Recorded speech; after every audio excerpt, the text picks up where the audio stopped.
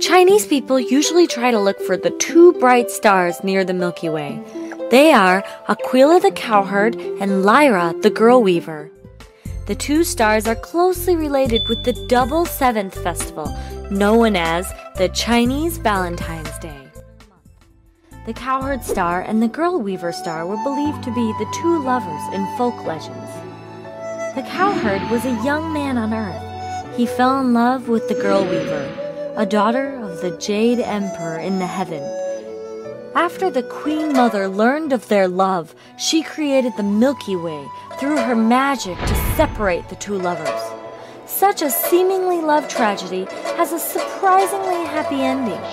A group of considerate birds, magpies, which are known as messengers of happiness in Chinese culture, would fly together and build a magpie bridge across the Milky Way on the 7th of the 7th lunar month each year for the two lovers to meet.